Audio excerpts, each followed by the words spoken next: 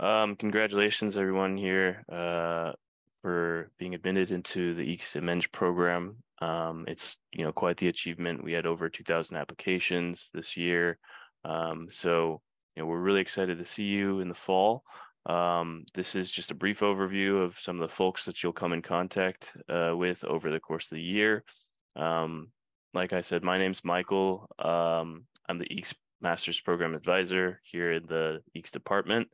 And your main contact for any sort of questions, issues that you might have with regards to the MEng program.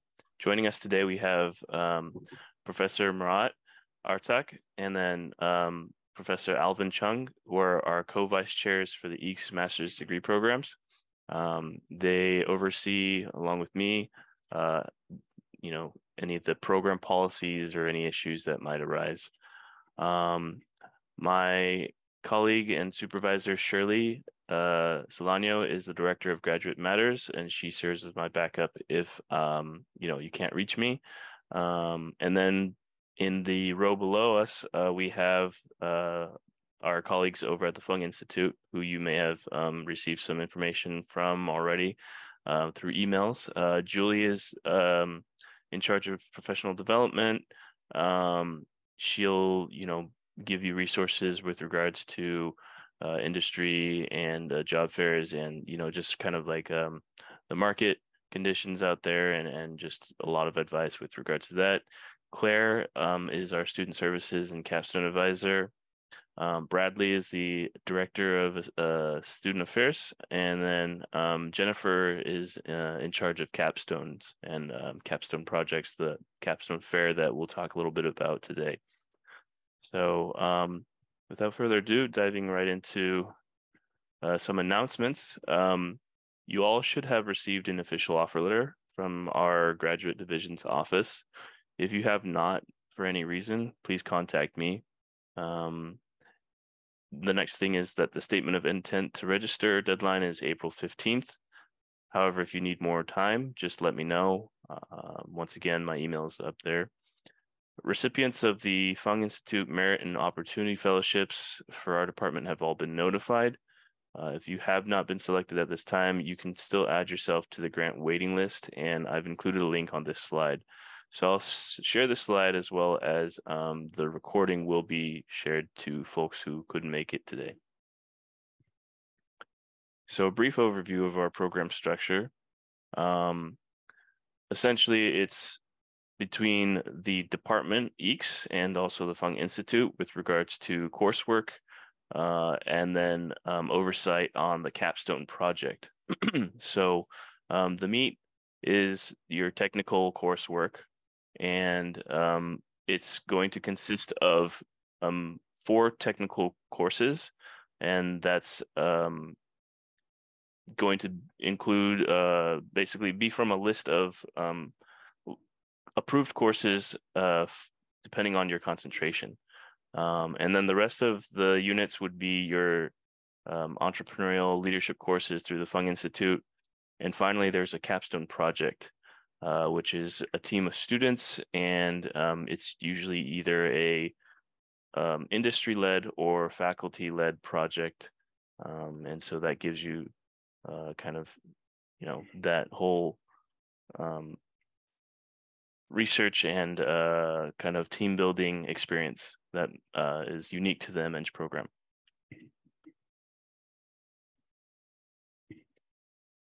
So this is kind of the fall and spring breakdown. The MEng program is designed as a 2-semester, 1-year professional degree. And so in the fall, you will be coming in a little bit early to start the boot camp as well as the spring semester. I believe that fall instruction begins formally August 24th, but boot camp is slightly earlier than that. Here listed, it's August 9th through 18th. So like I mentioned, this is just a little bit of a infographic. The 2 technical courses per semester, plus your leadership coursework, plus the capstone. And so that is the breakdown per semester.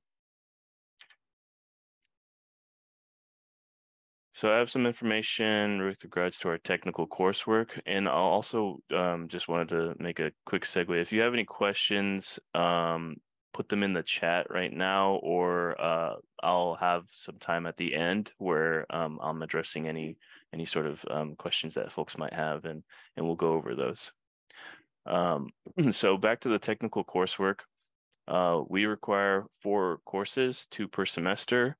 And on top of that, 3 of those technical electives have to be from your admitted area of concentration. We will provide lists for each concentration of approved graduate courses within the EECS department. And you'll have, a choice to choose from those. The last class, if you do choose, can be outside of your concentration within the EECS department, or it could be through a petition process, a course that is outside of our department, subject to the approval of that department that you're interested in, and also, depending on whether or not it's relevant. And so that's what the petition's for. But a minimum of 3 classes have to be taken from your area of concentration. These classes are graduate level, so that means 200 level and above within the EECS department. Additionally, we do have a condition where you must maintain a 3.5 GPA for the technical electives, and then a minimum of a 3.0 GPA overall.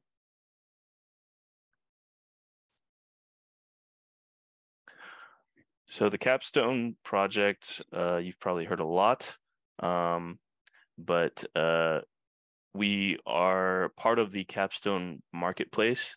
And so what that means is that there will be both EECS-led and industry-led collaborative projects to choose from for our admits. They will be looking for students, from specific areas of concentration or specific departments, and those capstone advisors will list that. And so this marketplace usually occurs during the month of August, and it's coordinated by the Fung Institute. So teams usually consist of around 3 to 6 MEng students, and they could be, either from one department, or if it's interdisciplinary, they'll be from, maybe several departments. But it's a collaborative work. You're going to take on a research project, and the scope is for this year. And there's going to be a timeline of deliverables and a report that you produce at the end, along with a technical comprehensive exam from the department. And what that is, it's typically I would say a presentation, but more technical presentation.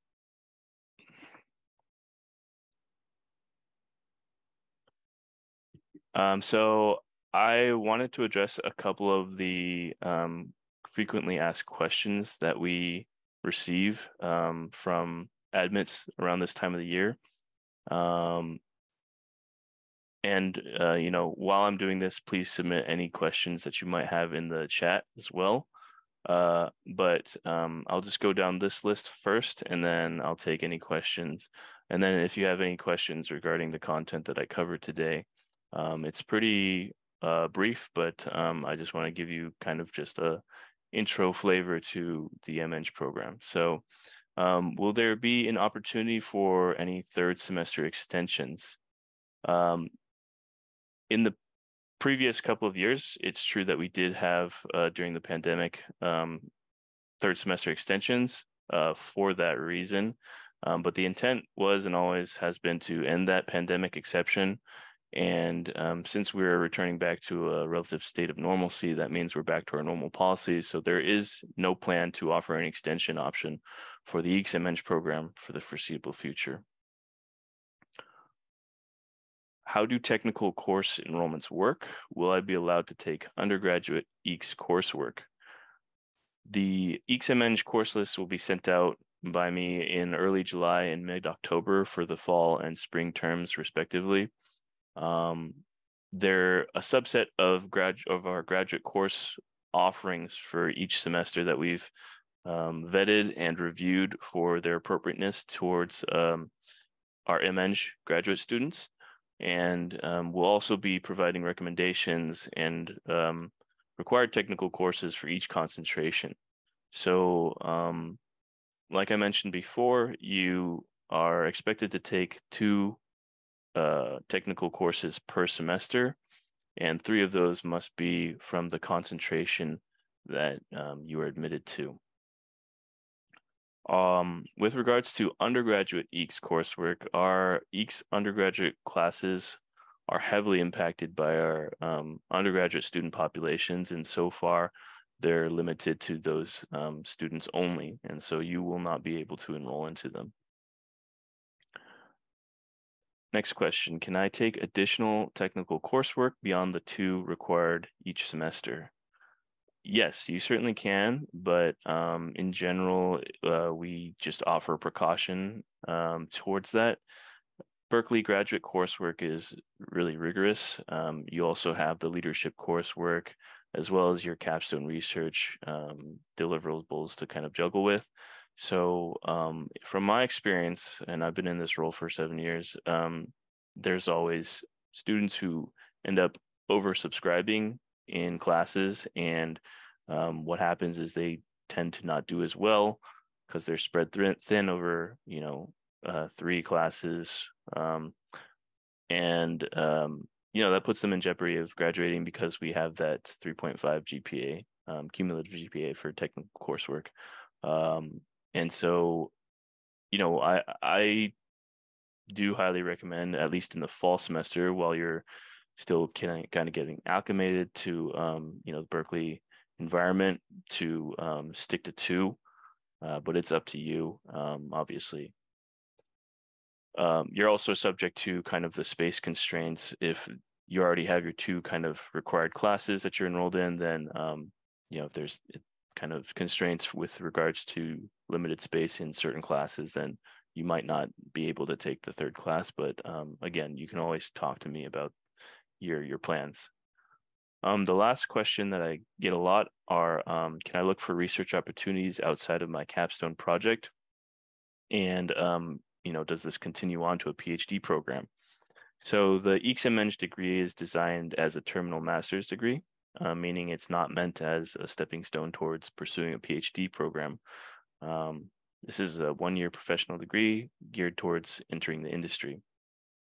So with that said, we do also discourage taking on research obligations outside of your assigned capstone project, given the short length of the program and your kind of obligations to the MEng program and its strict graduation requirements.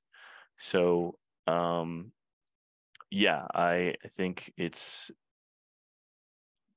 been very rare in the past for anyone to move on towards a PhD program. You would be required to apply again if you're interested in our EECS PhD program. But again, I think you're all here primarily to get some deeper knowledge within certain subject matters, get a flavor of research, and then transition into industry. So this is not kind of a common trajectory for a lot of folks, but I did want to address that. So getting a couple of questions in the chat, so I'll cover that, and then yeah, go from there. So the first question, I think I just answered it. If you are wondering if you can contact a professor from the EECS department and join their lab as a research assistant during your OPT after graduation. Yeah, I mean, that's a little different from what I just mentioned, I guess. A research assistant position, I think, is a paid position. It doesn't require student status. And if you're interested in that, like, I think maybe what would make the most sense is to, if you're interested in the faculty, to see if they're offering a capstone project, or use your capstone project as a kind of a starting point to create that opportunity. Seeking outside of that, I think it'd be kind of difficult and take up a lot of time, and kind of steer away from the point of the MEng program. But next question. Maybe I'll jump in here. I don't Sure. really see a mechanism to hire a student who has graduated with their OPT. I don't know what category of employment that would be in Berkeley. Okay. So That's a good point too.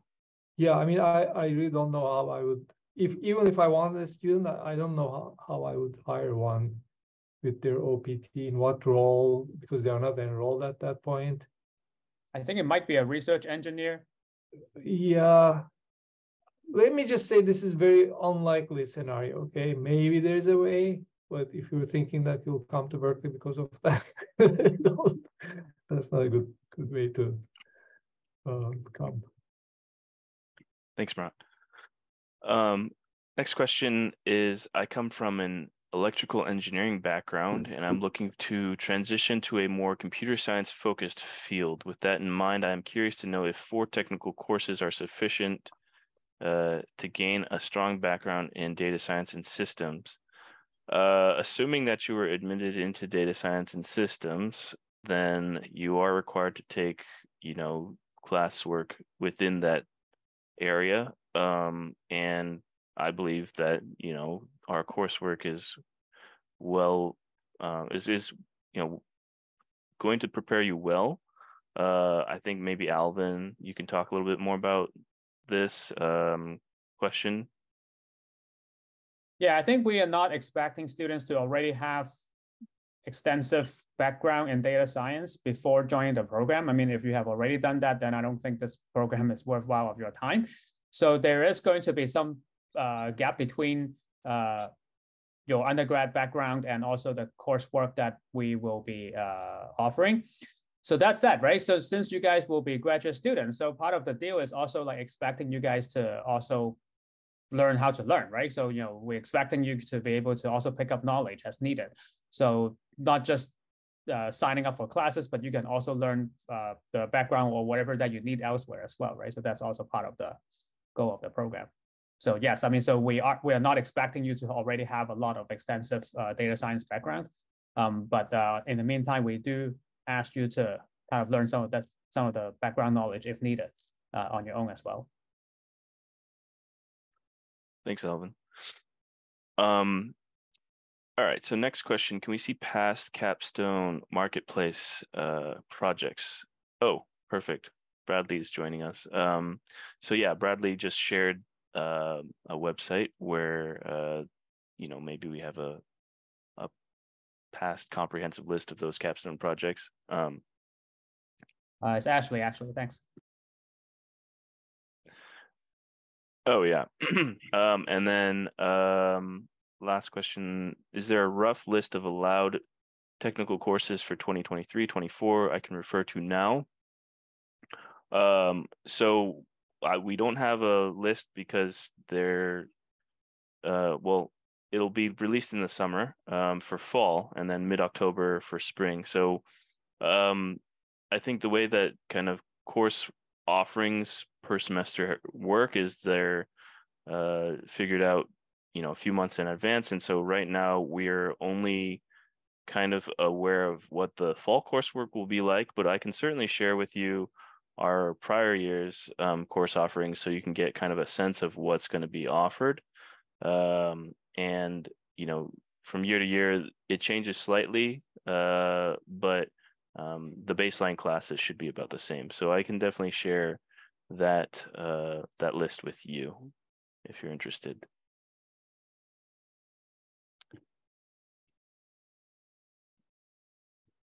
Any other questions? Yeah, but please keep in mind that some of these courses do change. So it's not like we're going to be offering exactly the same number, although like that has been roughly the ballpark of what we have been able to offer in the past.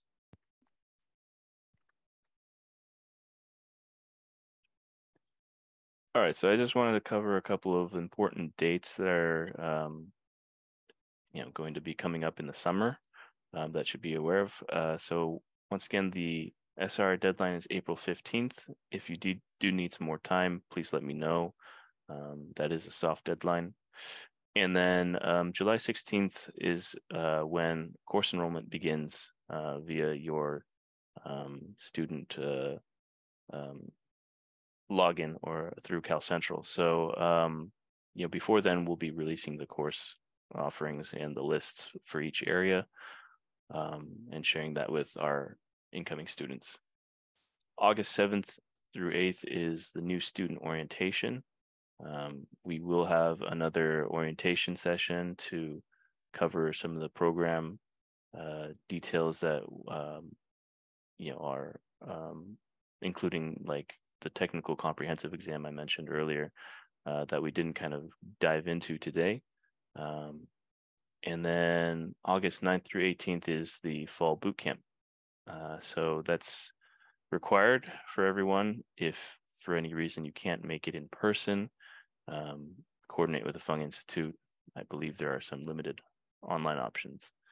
But we do expect this upcoming year to be fully on ground in person.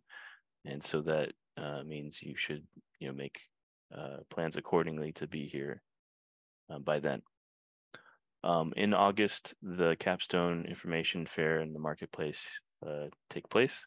And that's when our capstone projects will be released and folks will be able to, try to get into the ones that they want and get matched. I see a few more questions, so I'll take a look at those right now. Can we enroll in more courses than we're intending and drop courses before the actual semester starts? I strongly discourage that.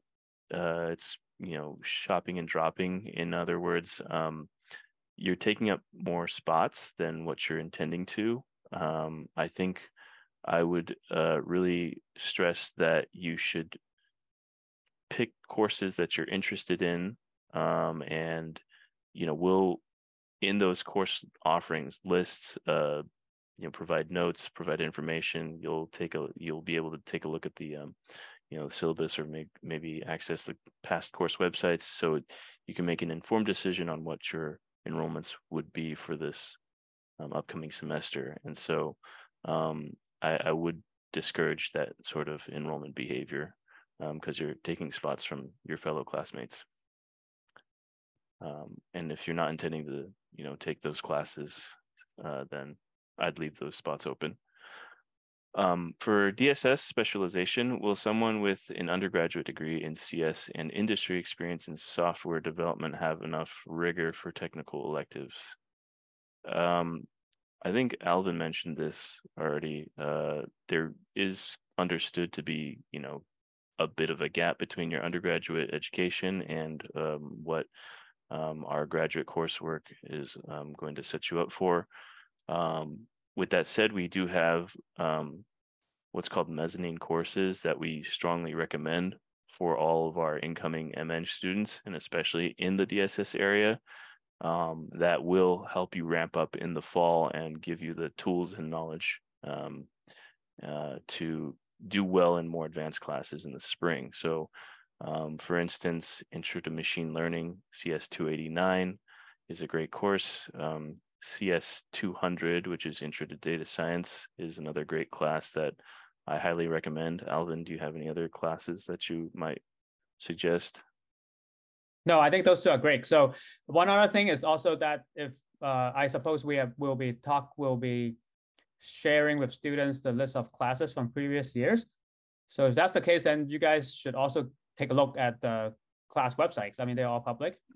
And take a look at the kind of topics that are covered, and then you can also decide for yourself whether that's something that you feel like you'll be able to take.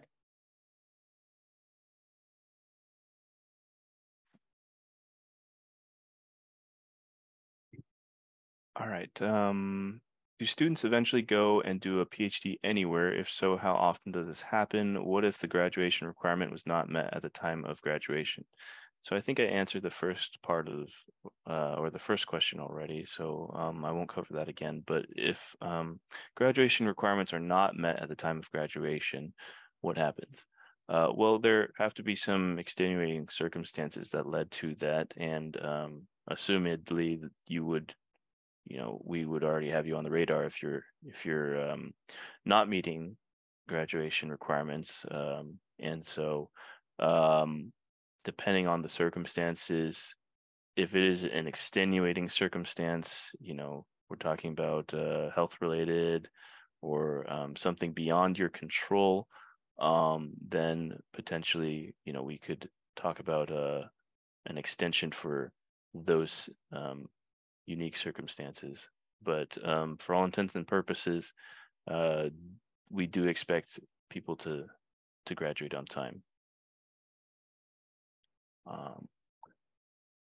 Can you please share the link of the Fung Fellowship waiting list? So yeah, I'll share the oh, you want me to share it in the chat? Sure, let me see if I can do that.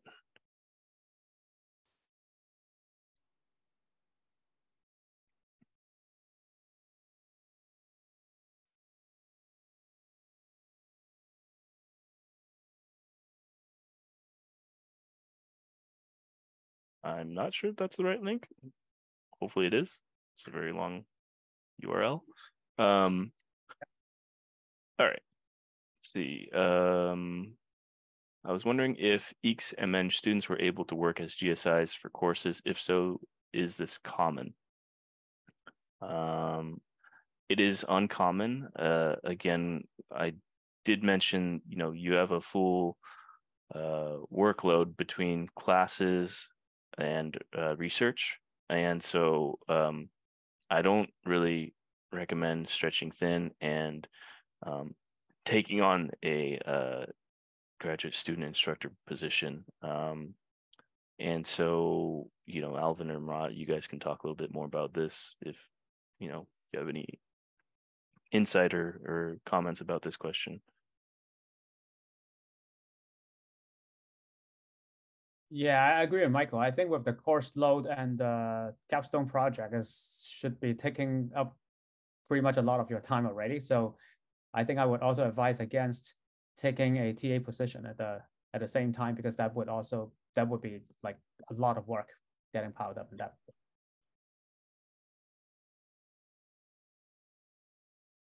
I think the answer is at your own risk. It is a very packed program as it is.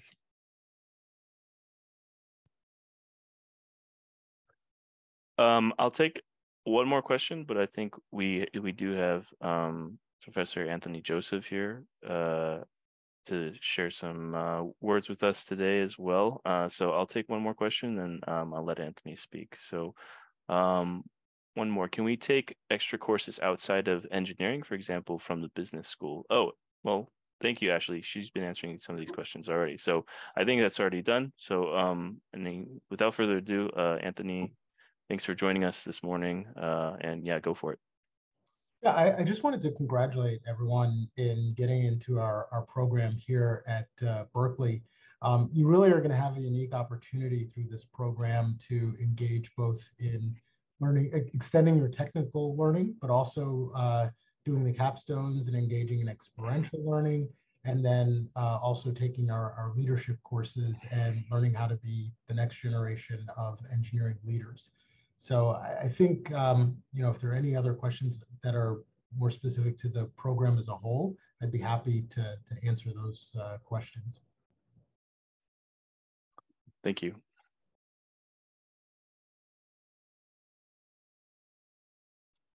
Yeah, so if anything wasn't addressed today, or if you have specific kind of questions that are specific to you, feel free to email me directly, and we'll correspond, and I'll do my best to try to answer those.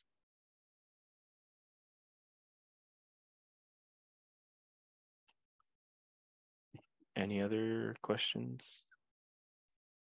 please do check out the student highlights links. Unfortunately, I was not able to get student panelists. They got COVID, and so I had to back out. But yeah, I invite you to take a look at these links. They're some great students of ours in current class and a prior cohort, and so in addition to that, I believe we do have some student ambassadors that you can talk to as well. Or if you want to get in touch with some alumni, feel free to email me and I can get you in touch with those folks as well, and have them share some of their experiences with you about the MEng program and how they're doing in industry today. So I think I have a couple more questions. Are there any steps you all recommend for us to do in the summer to hit the ground running? Stay on top of the announcements that we send out. I will be sharing information, about our course offerings. If you have any questions, feel free to email me. I think with regards to anything else, I think you're pretty much set for now. Have a nice little break, enjoy, and then hopefully we'll see you in the fall. Murat or Alvin, do you guys have any recommendations?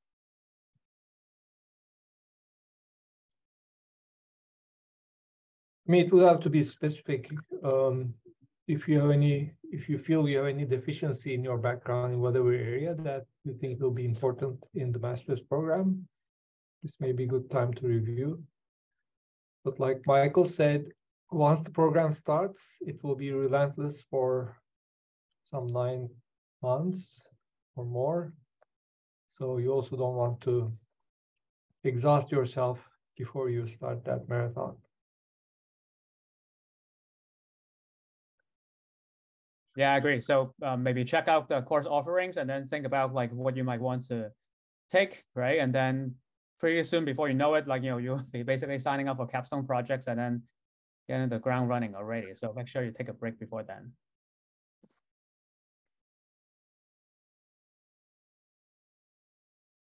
All right. Well, thank you, everyone. And I'll share this recording with those folks who weren't able to make it today, but we hope to see you in the fall. That's one final question, I guess, Michael. Oh, when will the Fung Fellowship waiting list be released? I think the Fung Institute will announce those, right? So probably coordinate with, or maybe the form says itself, but I'm not sure. But they will definitely release decisions to recipients. All right, thank you, everyone. Take care. Oh, and then someone asked if we can share the list of previous technical courses. Yeah, I'll do that. I'll share that up for sure. Okay, take care. Bye. Bye. Thank you, everyone.